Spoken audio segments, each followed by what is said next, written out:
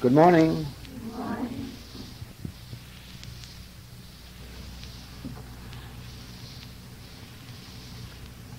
It came to me this morning that we should understand the meaning of a word which appears not only in the infinite way literature a great deal, but in all mystical literature, and which is but little understood. The word is reality, capital R-E-A-L-I-T-Y, reality.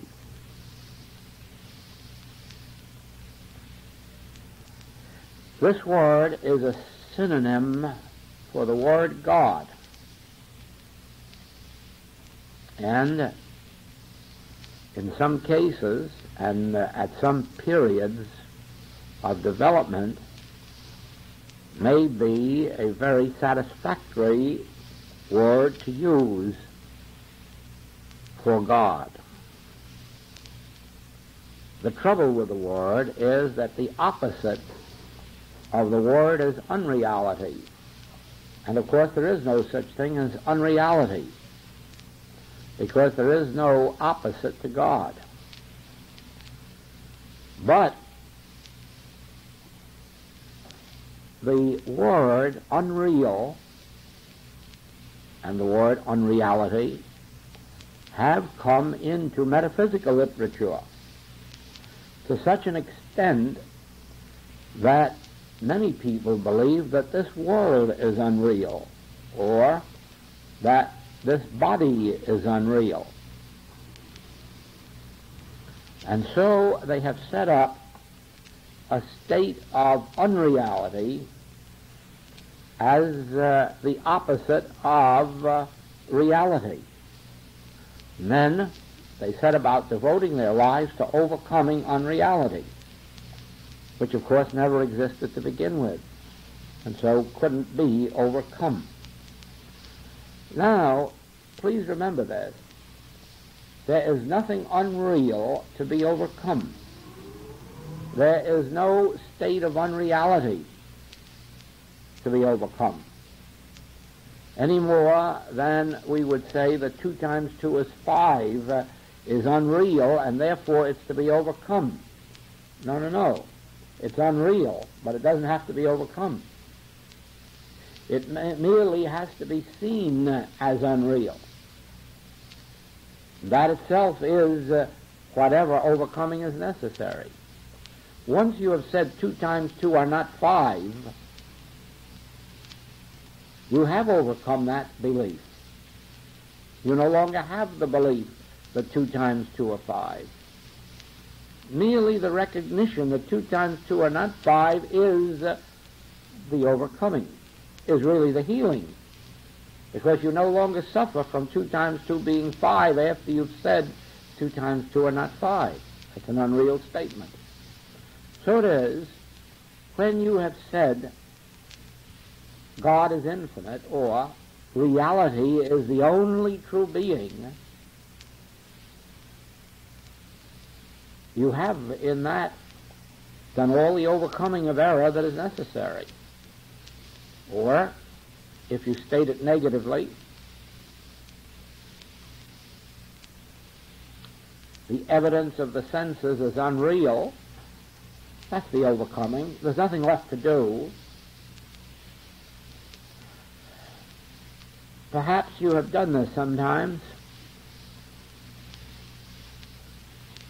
Been confronted with some physical condition, or mental, or moral, or financial, and then said to yourself, oh, I know it's unreal, and then either sat down to do some work about it or called a practitioner. When the work was done, the very moment you said, oh, I know this is unreal, had you just dropped it right there and then and gone about your business, that would have been the end of it. But the mere fact that you didn't shows that you didn't believe it was unreal when you said it. You were merely indulging a platitude, cliche. You didn't really mean it. Now, if we say that car tracks seem to come together in the distance, but because we've ridden car tracks for so many years, we know it never happens, so I know that that appearance is unreal, that's the end of the work, isn't it? That would be the end of the treatment. You could then get on your streetcar and ride as far as you wanted. Because having said, oh, I know that that's unreal, it doesn't exist that way, you're no longer bound by the belief. Or supposing you wanted to go to sea, and as you stood at the shore, you saw the horizon, and then you smiled at it and said, ah, yes, but I know that's not real. Then you'd step into your ship and sail. But supposing you stood there and said, oh, I know that's not real, and said, oh, but I'm just going to call up my practitioner. Do you see what I'm getting at? Unreality isn't a condition. Unreality is a nothingness which for a moment appears real until you have made the declaration it is unreal. After that, even though the appearance remains, don't do anything about it. Now, if the mere statement that all erroneous conditions and appearances are unreal were sufficient, then all classes in spiritual wisdom would end on the first day of class, because it is just as simple a thing to say that God or reality is infinite, eternal, omnipresent, omniscient, omnipotent, all being, all law, all action, all cause, and therefore nothing else is real, and then send the students home, and that's the end of spiritual wisdom. But the point is that even after you have intellectually accepted that, and that's quite a step forward, remember, there are probably not more than 1 million people in the whole world of 4 billion who are ready even to intellectually accept the fact that appearances are unreal, that discords have no law. So even that is a big step, just to intellectually arrive at that point. You won't find doctors, ministers, lawyers agreeing with you on that point, and you won't find many college professors willing to accept it. So you see that it is a tremendous step in spiritual development merely to be able to read such literature as makes those statements. But hearing it and reading it is not demonstrated. There is yet the other point. And so I'm going to bring to you this morning the word reality in a different light.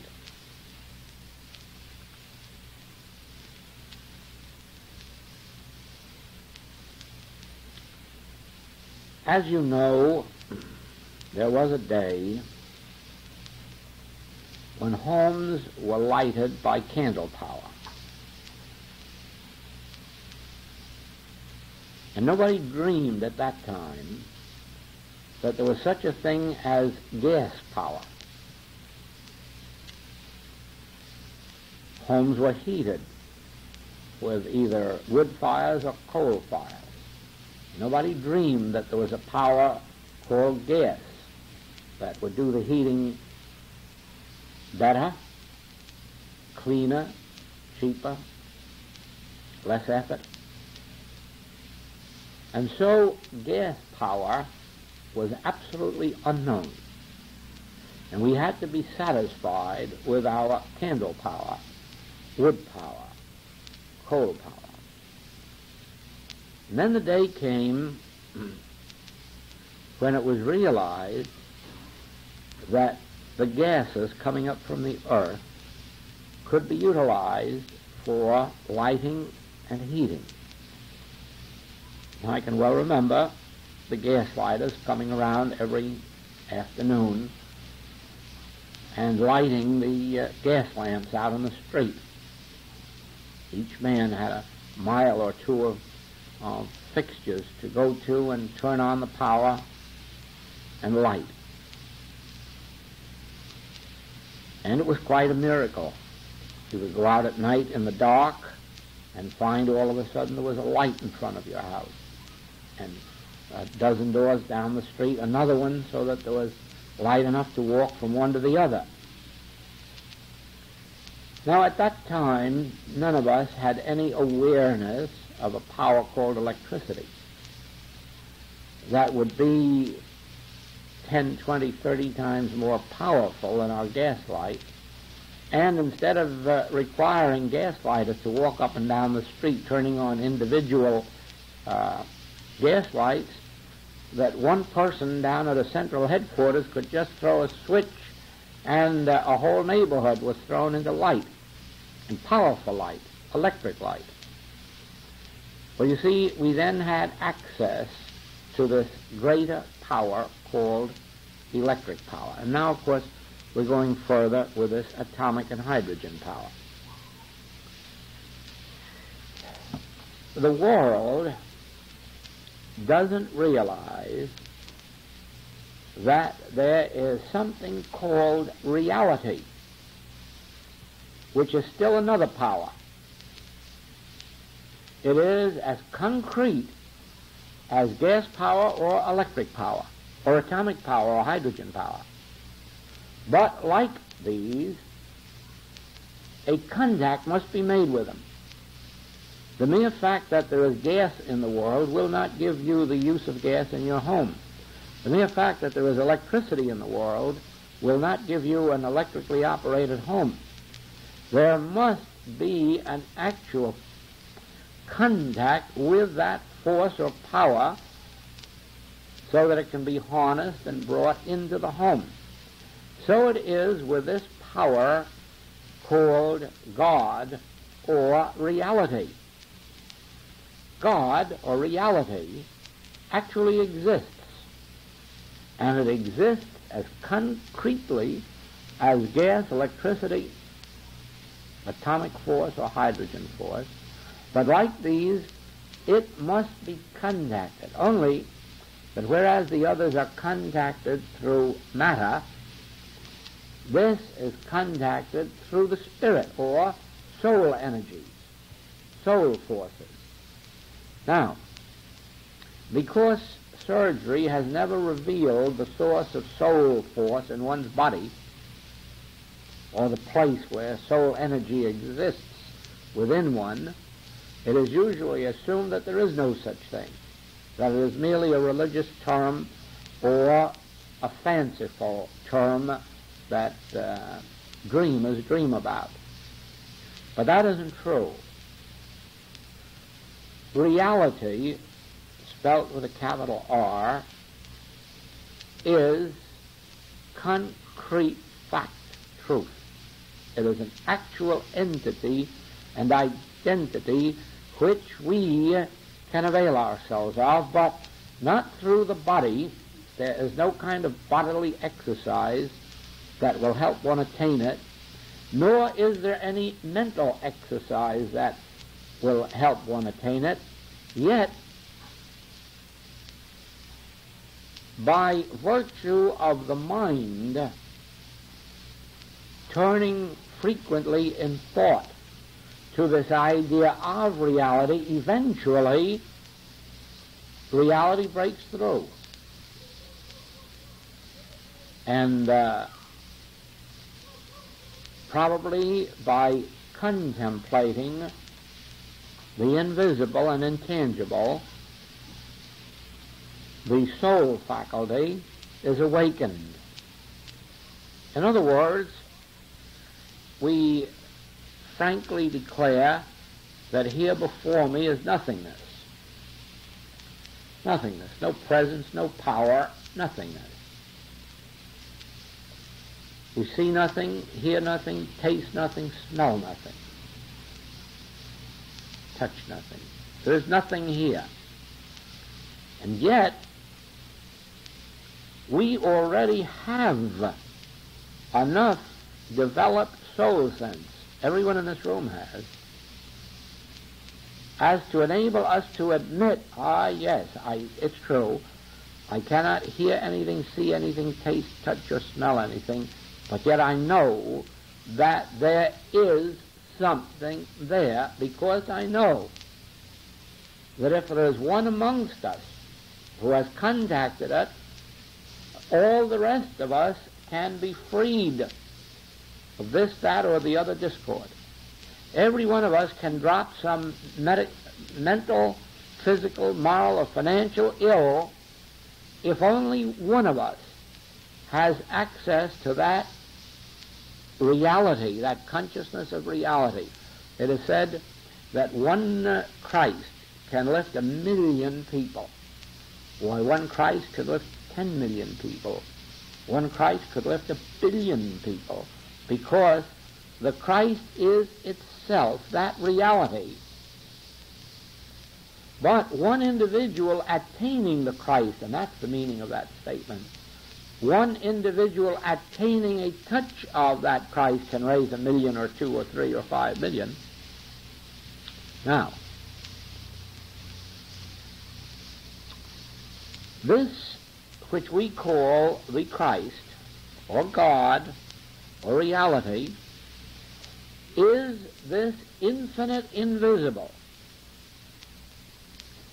It is a something with a capital S, an unknown something, and something which you will never know. You may experience it. Not only may, you probably will. Many already have. You can experience it, and you can see its fruitage. But you can never know it itself, any more than you can know electricity. You might get hit with electricity, or you might see all the benefits of electricity, but electricity itself has never been seen. This is even beyond the realm of electricity. No man has ever seen the face of God and lived. In other words, no man has ever seen the face of God. No man knows what God is. No man knows what God is. Not even the Son, but the Father. Only the Father knows the Father. Only God knows itself. And so, in those moments when physically and mentally we are at peace, in that moment, God is experienced. Reality is experienced. This presence and power is experienced, and it exterminates error from our experience. Now, let us think of the word reality as meaning this infinite, invisible substance, presence, power, or law. Let us not try to know it, but rather to experience it, so that as we sit in meditation and begin with the contemplation of reality, of the invisible, contemplate within your own mind. Think of the fact that out of nothingness, well, we'll go back to vaudeville for a little while, for a minute anyhow, and ask the question, which comes first, the chicken or the egg? And if you like, you can contemplate that old bit of vaudeville. Only do it seriously. Which did come first, the chicken or the egg? If the egg, where did it come from? Since there was no chicken from which it could come. If the chicken came first, where did it come from?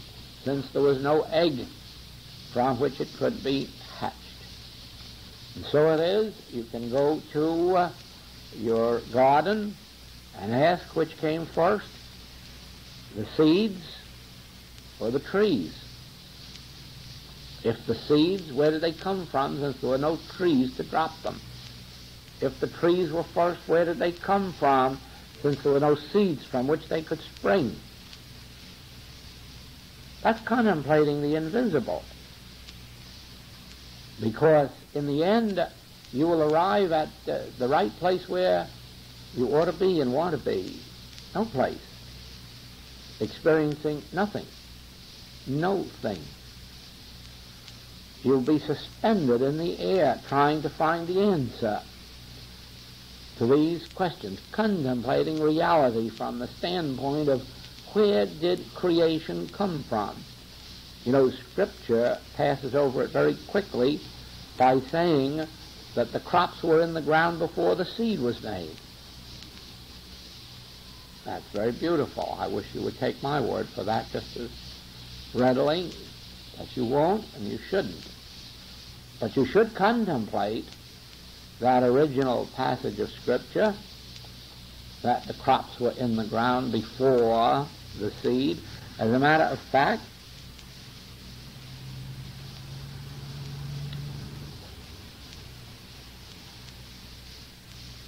light came very late in the process, didn't it? You see,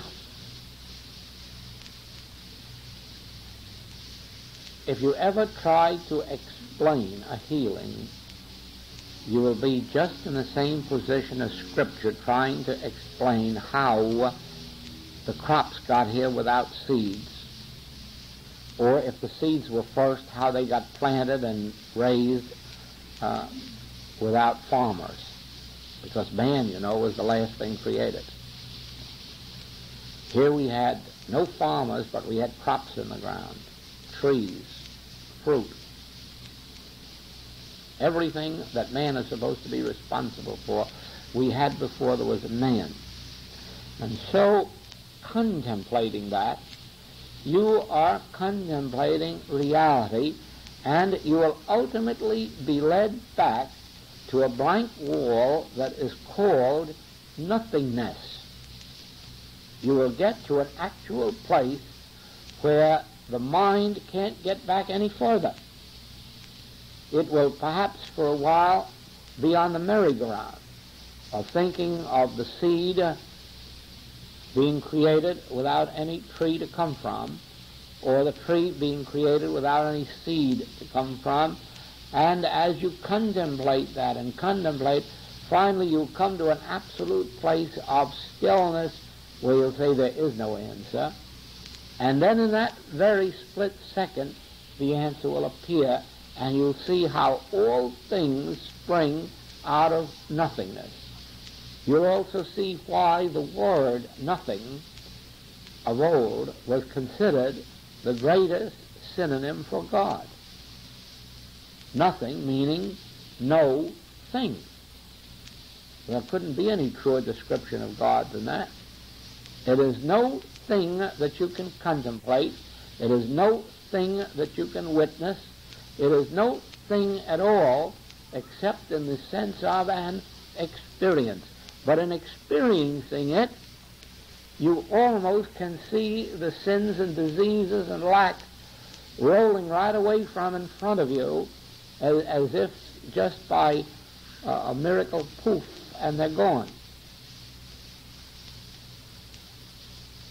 Or you can see them gradually fade away and yet realize no material remedy has been applied. They're just fading away because of nothing, of no thing. In this way, you will eventually get back to that place that we are trying to bring forth in consciousness in this work that we're doing in this Kailua study group. You see, the object of what we're doing is this: coming to a state of consciousness where you do not think healings into being, where you realize that no amount of taking thought is ever going to make a white hair black or add 1 cubit to your stature. No amount of taking thought is going to make you richer, and nobody else's thinking is ever going to make you poorer. That all that you are and all that you demonstrate is an emanation of the nothingness that you achieve at the center of your own being. It is almost like bringing yourself into the rhythm of the universe and finding that the rhythm carries you. And yet what is the rhythm of the universe, since nobody has ever seen it, touched it, tasted, or smelled it, or heard it?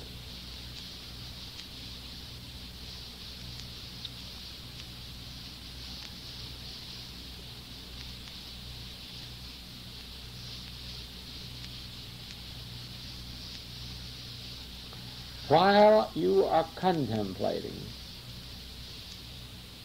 this invisibility, this unseen reality appearing as form,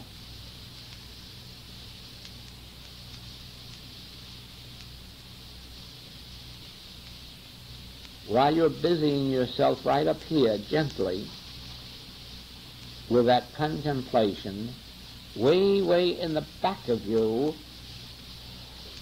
you will be creating a vacuum of personal sense, and all of a sudden, in a moment that ye know not, in a moment that ye think not, that reality will announce itself, reveal itself, and again you will know it by the experience and by its effect.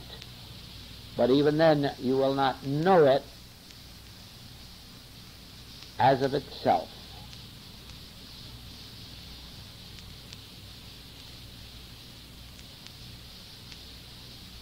It is literally true that in the beginning was the Word, or in the beginning was consciousness, awareness, the source of the Word. And out of that consciousness all things emanated. So far as that consciousness is concerned, you will soon see that it doesn't have to have a seed. As a matter of fact, the Master didn't have to have a few loaves and a few fishes. He could have done just what Moses did, bring it forth without one single solitary seed to multiply. Moses, you remember, brought forth manna, but he didn't even have a few pieces of manna to start with. He had only the consciousness of omnipresence. And out of the consciousness of omnipresence, all things emanated. And so it is, you will find, that the crucible oil had in it a few drops. But it wasn't necessary for that prophet to have a few drops of oil. He could just as well have had an empty cruse and brought forth all of that oil.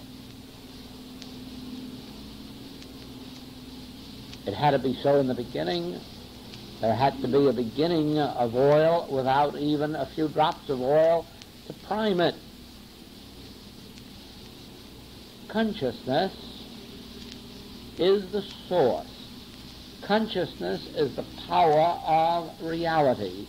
And that consciousness, while it cannot be found in your body, that consciousness is right present where you are.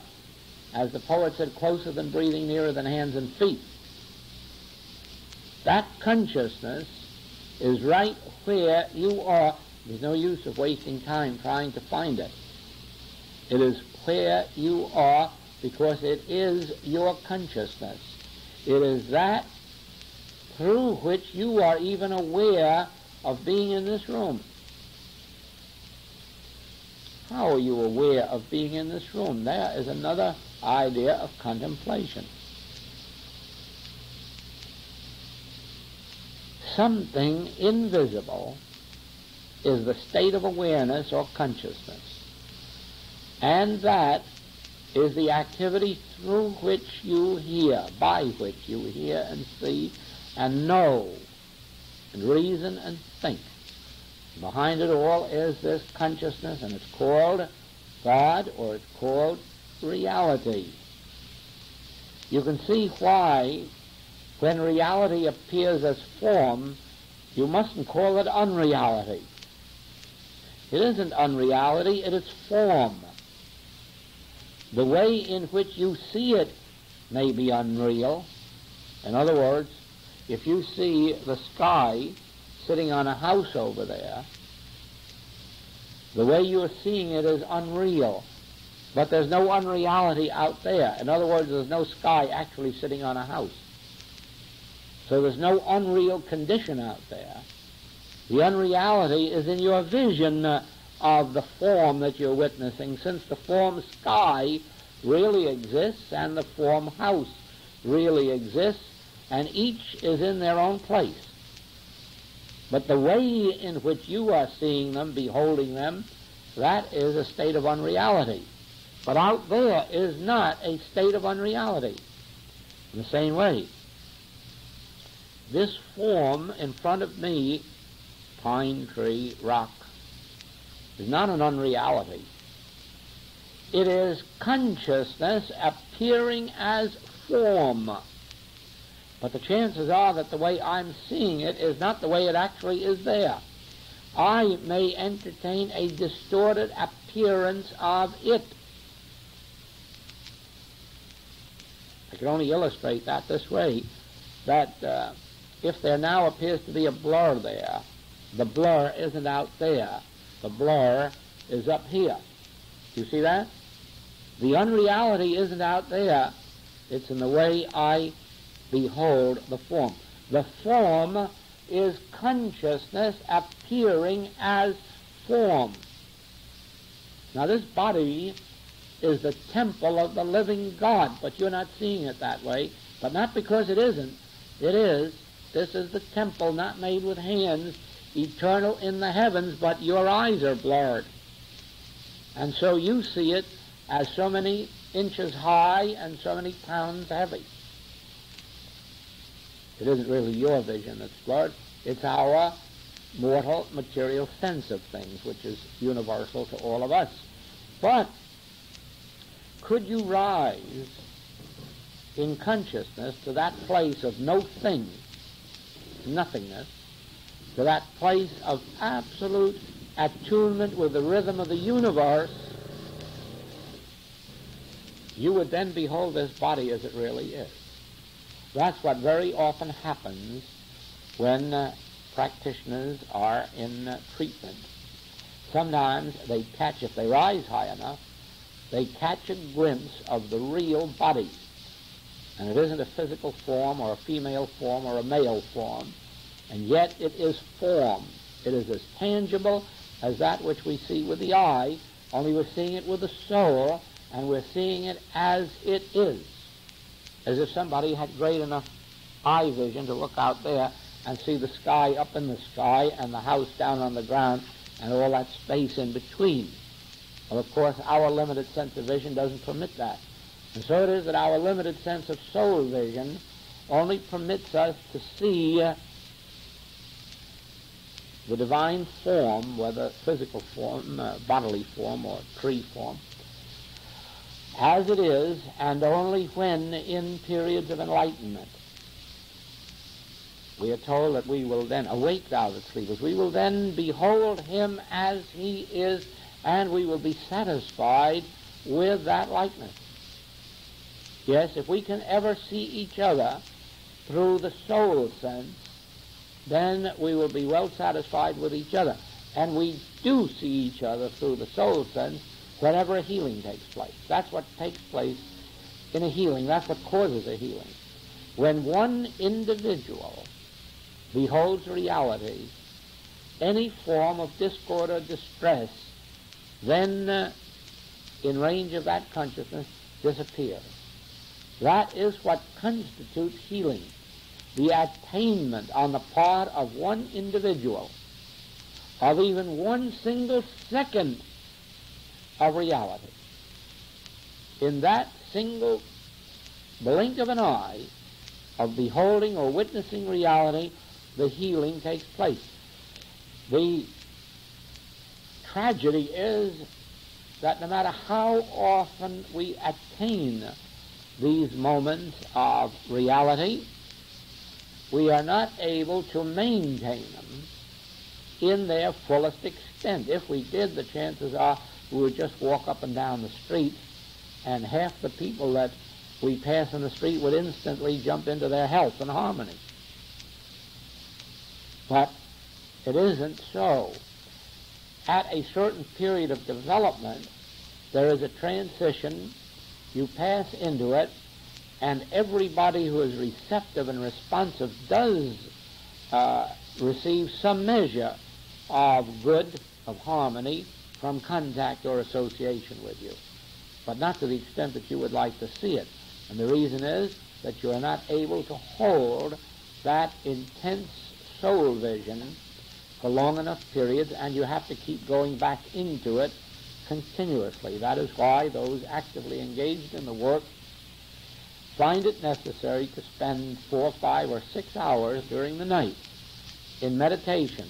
First place, during those hours, they attain more frequent periods of spiritual illumination. They only last a second or a minute, but in that second or a minute, someone who has turned to them for help receives it. And so if they can just attain it 3, 5, 8, 10, 12 times during that night period when everything else is quiet, they are doing good healing work, and then it so lifts them that it carries them through all the rest of the day in some measure, so that everyone gets some benefit of good from the contact. But for the highest spiritual work, there must be frequent returns to this center of one's being for the attainment of this reality. It itself must come into activity, and then it wipes out the discordant appearances. Man doesn't do it, we don't do it, you don't do it, you never will. But as you attain that moment of soul realization, reality will do it. And it does it in the same way that intelligence removes 2 times 2 is 5. Merely by seeing that 2 times 2 is 5 isn't fact. And that drops it. The minute that drops it, the word force springs into being of its own accord, and you wonder where it came from. You say, why didn't I think of that before?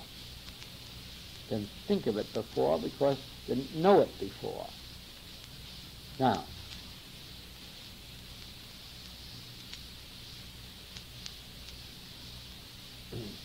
whatever discords and inharmonies remain in our experience or in the experience of those who turn to us is due only to our lack of attaining this experience or moment of reality, because reality dispels it.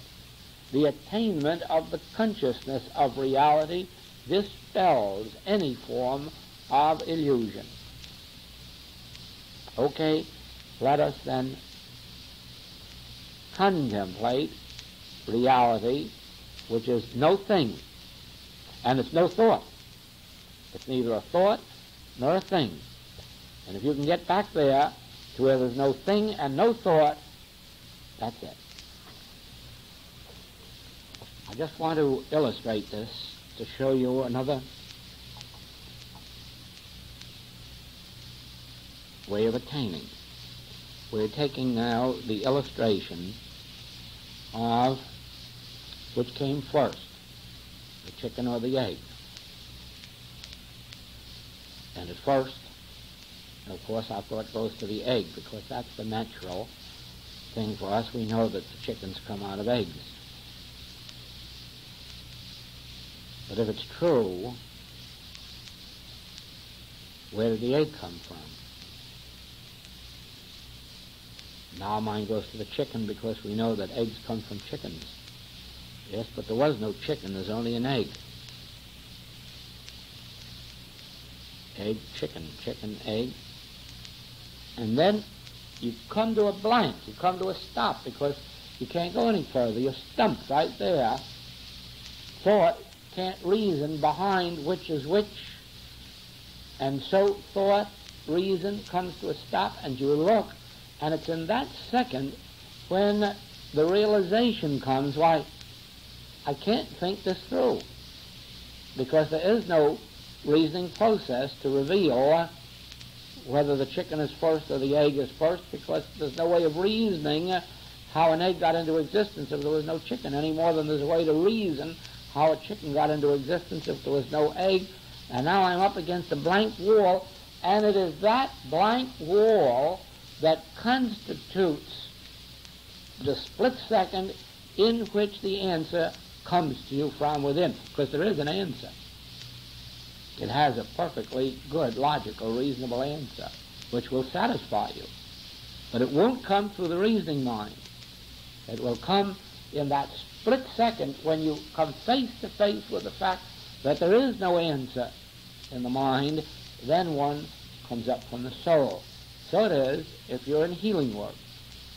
And if you're thinking of consumption or cancer or paralysis or headache or lameness, heredity, and you get to a place in your thought where you can't think it through. There is no way to think a healing into existence, and you come face to face with that blank wall where there's no thought that I could think that has influence out there. I'm absolutely helpless so far as thought is concerned, and when you reach that blank wall, that is the split second in which the soul function comes through and gives you that feeling of reality of God on the field, and then is when the news begins to come that the change has come for the better. But it's when you reach the point that the Master gave us, I can of my own self do nothing, who by taking thought can add to his stature 1 cubit. Take no thought for your life. When you get to that blank wall where all thought comes to an end, it is in that second that reality comes to the rescue. Let's go back again.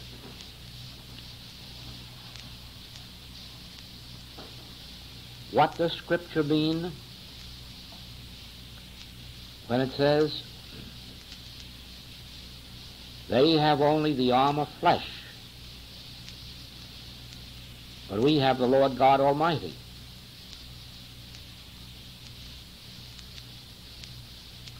What does Scripture mean when it says carnal weapons,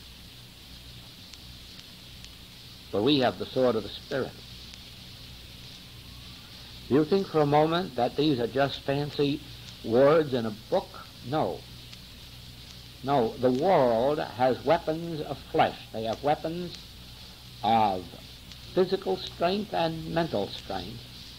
But we have this invisible reality.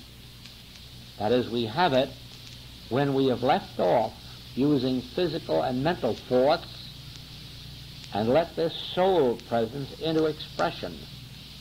And so it is about carnal weapons.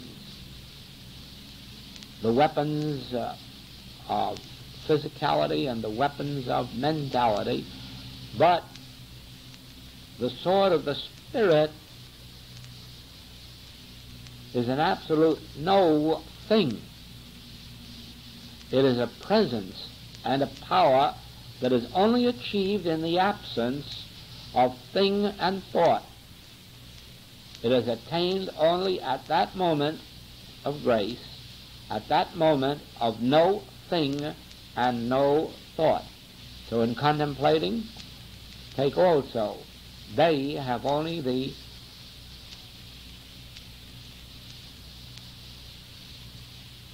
weapons of flesh, the arm of flesh. We have nothing, no thing. We need nothing, no thing. We need a state of no thingness. And in this state, when we require no thing and no thought, consciousness, springs into force.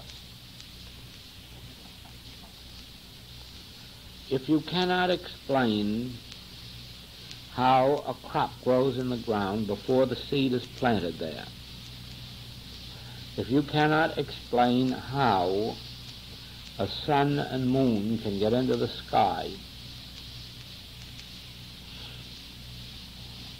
then you can understand why in healing work you must eventually come to the place of no explanation, of no affirmation, and of no denial, because you are virtually expecting to do the same thing in healing work as making a crop grow without seed. You are going to make harmony appear where there isn't any harmony.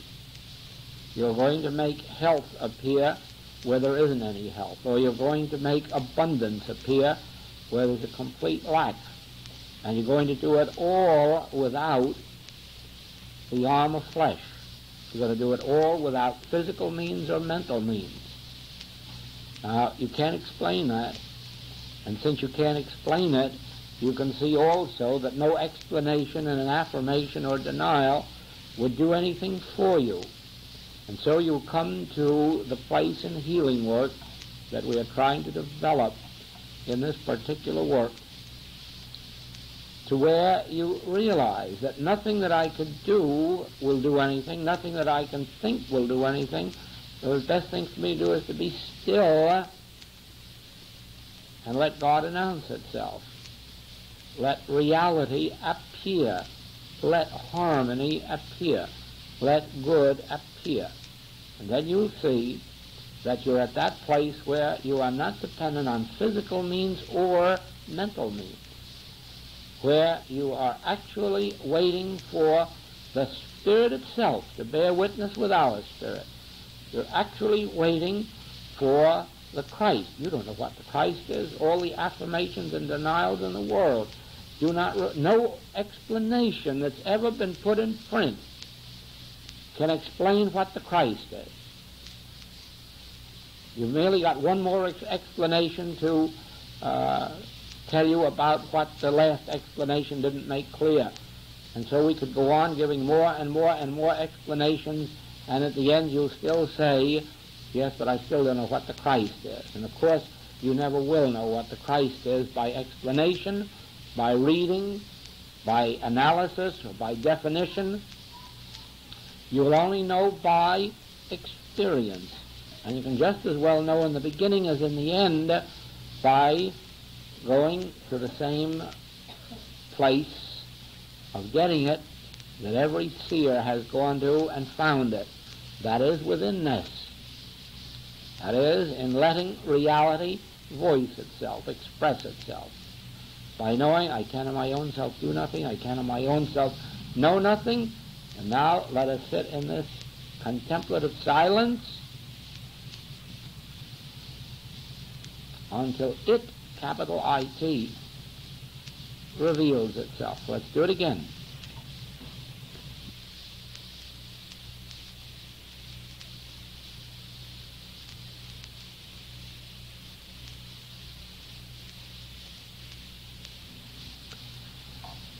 Do you see why your ordinary prayers are unproductive, or why the prayers of the world are unproductive?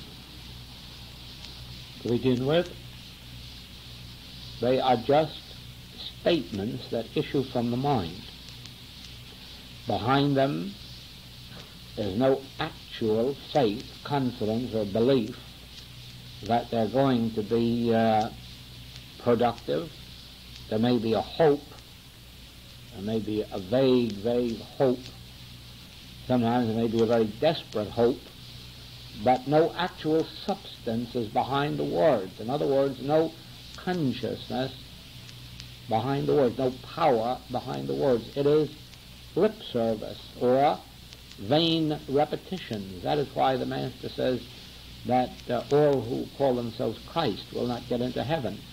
In other words, all your Christly prayers, all the word Christ on your lips, or Jesus, or God, all the supplications that come out of the heart, and most of the affirmations and denials are nothing more nor less than mental exercises, and have nothing to do with man's soul center. with that actual soul faculty, that place within us which is called reality. Now, when you go into meditation or prayer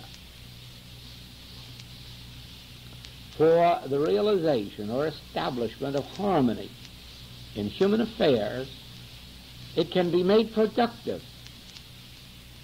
only if you can get so far within yourself as to feel that emanation of God, that unfoldment of reality from within yourself, so that you actually can say to yourself, oh, it happened, I felt it. Now,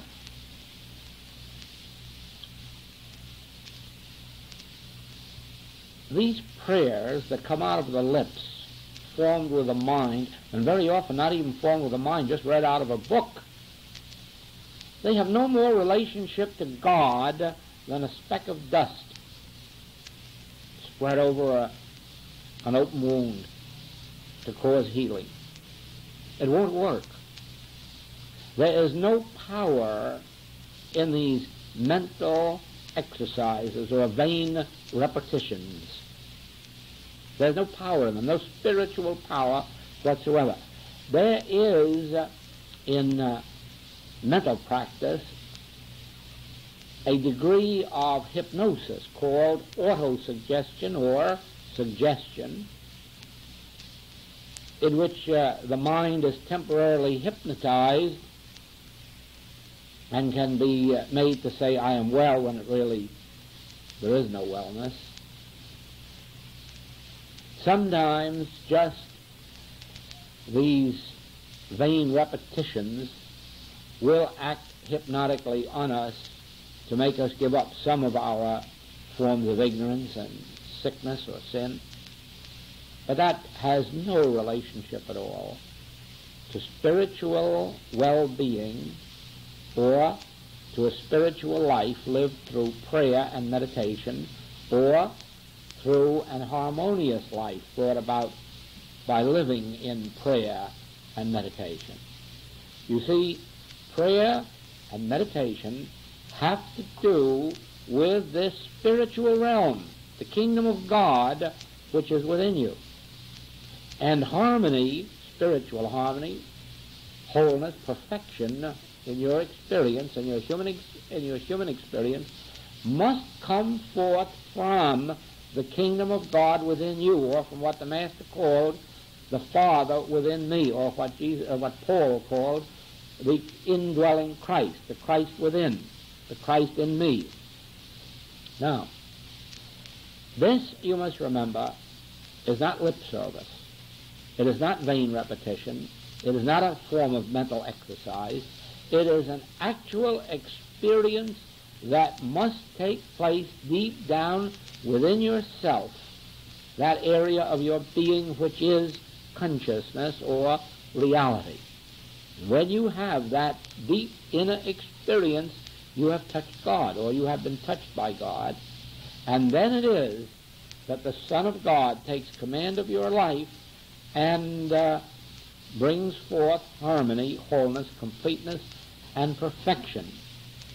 Please do not be satisfied while your prayers or meditations are on the mental level. I do not mean to give them up, but do not believe that that part of your prayer or meditation is effective.